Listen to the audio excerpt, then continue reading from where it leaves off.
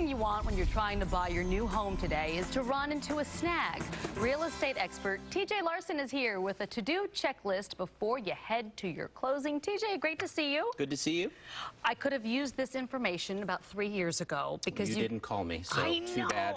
I know, it's my fault, right? Okay, your first tip is have a home inspection performed as soon as possible. Yes, absolutely. This is not something you want to wait on. This is where most of the problems could be unearthed on a house. So you want to get them in there. I mean, I suggest having these lined up as you're nearing contract execution and not after you have contract execution.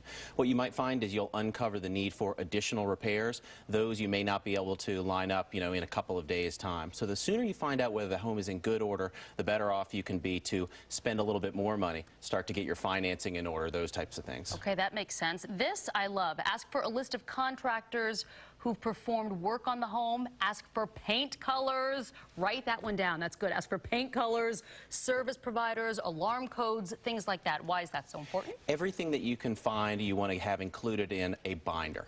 Go ahead and get a little notebook, because you're going to order movers. You're going to be writing a huge check at closing. You've got a lot of things on your mind. Very difficult to remember some things that you're going to need to know just a month after you get into that home, or certainly years after you've been in there. Make sure that you get warranty manuals for the appliances. Make sure that you get user manuals for those. But all this kind of stuff that you think you might need later on down the road. That's good. I think that's a good thing to remember, because we've tried to touch up paint, and we don't have the paint. Can't match it. It drives me crazy. So that would have been a very helpful thing. Also, turn over utilities. Absolutely. What you want to do is try to do this without any service interruption whatsoever. Typically, what's going to happen is the seller's going to leave these utilities on through the day of closing.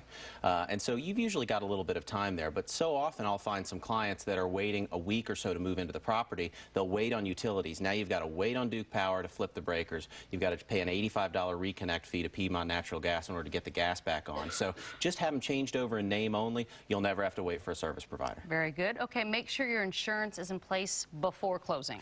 Before closing, and if you have buyer possession before closing, if you're moving in before closing, make sure that your insurance is in place at then, the earlier of those 2 dates. But you definitely do not want to close on a home or move in prior to having that insurance in place. Yes, that makes sense. And also, of course, perform a final walkthrough. Absolutely. Now, this is the tricky one as far as time is concerned. What we typically find on that is somebody is moving into a home. They've got a lot of different things going on. They're calling the movers.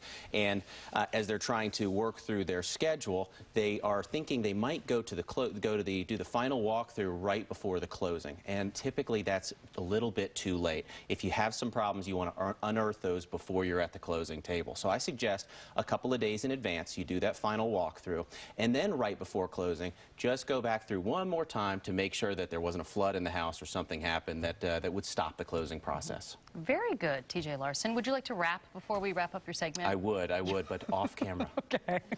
I just thought I'd give you the opportunity. Well, thank you. Because I know how you are. So thoughtful.